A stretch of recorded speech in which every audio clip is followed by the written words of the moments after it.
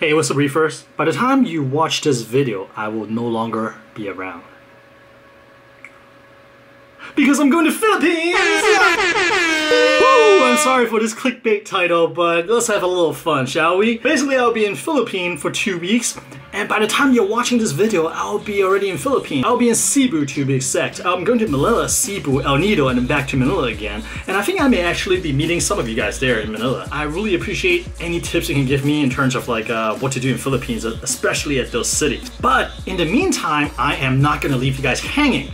Today I'm going to introduce you guys to 4 channels that I really enjoy watching, and I really honestly believe that they deserve a lot more subscribers. Check out the following 4 channels, be sure to do a like, leave a comment, and make sure you subscribe to the channel if you enjoy the content, which I think you will. And now with that said, be sure to stay to the end as well, because I got some nice clips of this awesome looking seahorse tank from Reef Escape, another local reef store in Virginia. And the reason I really like the tank is because it looks so natural. It has a lot of macroalgae, a lot of sponges, all the seahorses so engaging and healthy. And that's actually something I want to get into the video for next week. I'm going to talk about the future plan for tank setup. And I'm really leaning towards a low-tech seahorse tank, which I'll dive a little bit deeper into next time. Well, without further ado, please enjoy these 4 channels as well as the seahorse tank at the end. And I will see you next Sunday, 9:30 a.m. sharp.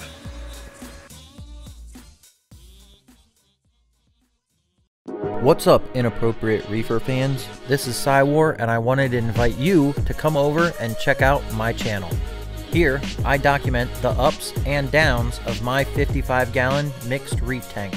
You'll be able to check out my product reviews, tank updates, unboxing videos, and DIY projects, as well as a look into my reef-related adventures. I also do regular updates on Instagram, so check me out there as well. Well, that's it for me, guys, but before I go, I want to thank Inappropriate Reefer for including me in this video. It's absolutely awesome to be an up-and-comer in the YouTube reefing community. Until next time, stay salty.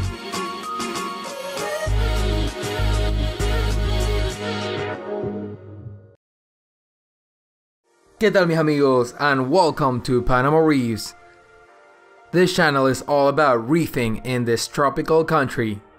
Here you're gonna see the tanks, the fish, the coral, the shops, the diving.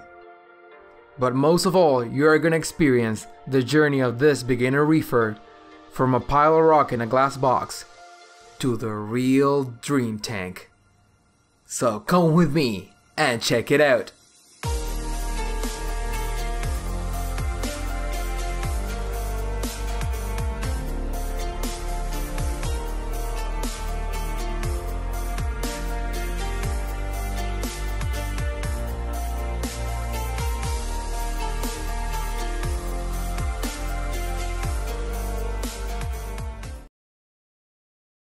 Hey everybody, Reefgrrl here. First of all, a big thank you to Inappropriate Reefer for giving me this opportunity to introduce myself to his viewers.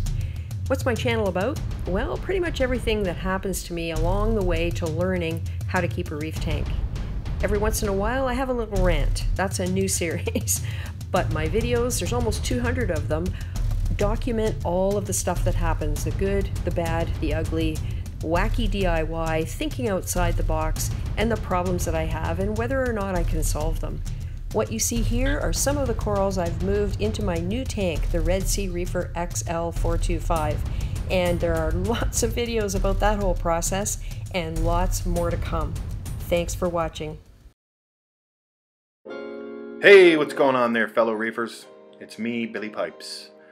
Just want to let you guys know that I've been in the hobby for about 2 years. I've become fully addicted to it. I can't get enough of it. I love it.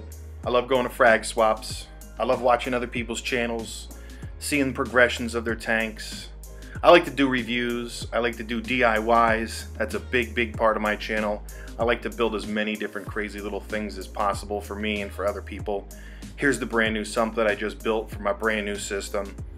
I've just currently started building a 75-gallon reef tank. You can see here it's cycling, got a little bit of coral in there. So I hope you guys come along for the journey.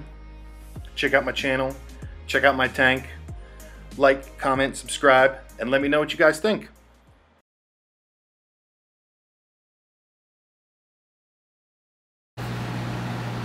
Ready?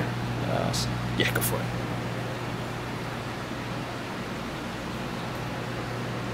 Oh man. Oh, so loud. Yeah. Wow.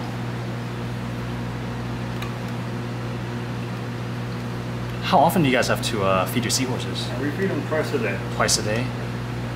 Once in the morning, once in the evening. And obviously they all take frozen already, yeah? Yeah. Oh, blowing air out of the... This is so cool.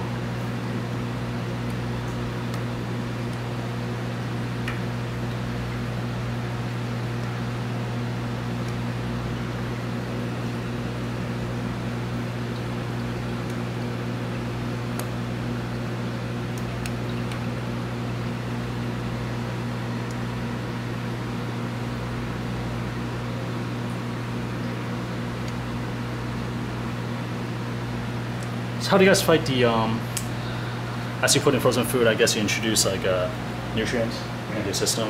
Yeah. Do you need like a stronger filtration for this tank, or? We actually keep this tank a little bit dirty because of the sea sponges in there. Yeah. They need a lot of like particulates in the water, which is good for it because the seahorses, they're nice eaters too. So. Right. So this thing is a bit dirtier than the others, but it's fine. That's a really good point. And the sponge usually do pretty well for you guys, because I know the orange tree sponge, sometimes people have trouble keeping them. Well, this is a cold water system. Like it's like at most 72. Oh, okay. So that's why you can keep sponges in there. Oh, so is that why? Like Yeah. usually people put sponge in regular tank, maybe it's like 78, 80. Yeah. That's too hot. Yeah, like they're set them out like a little bit higher than that. So that's why it's a good system for them. Good point. It's nice, cold and dirty. Did you have to run a chiller at all, or? Yeah, I got the little chiller fan up there. Oh, so just fan is good Yeah, enough. just over the top, yeah. Well, for a system this small, yeah.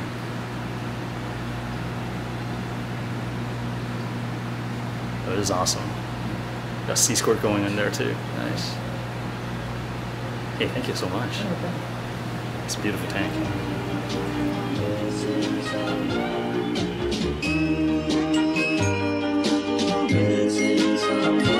Missing someone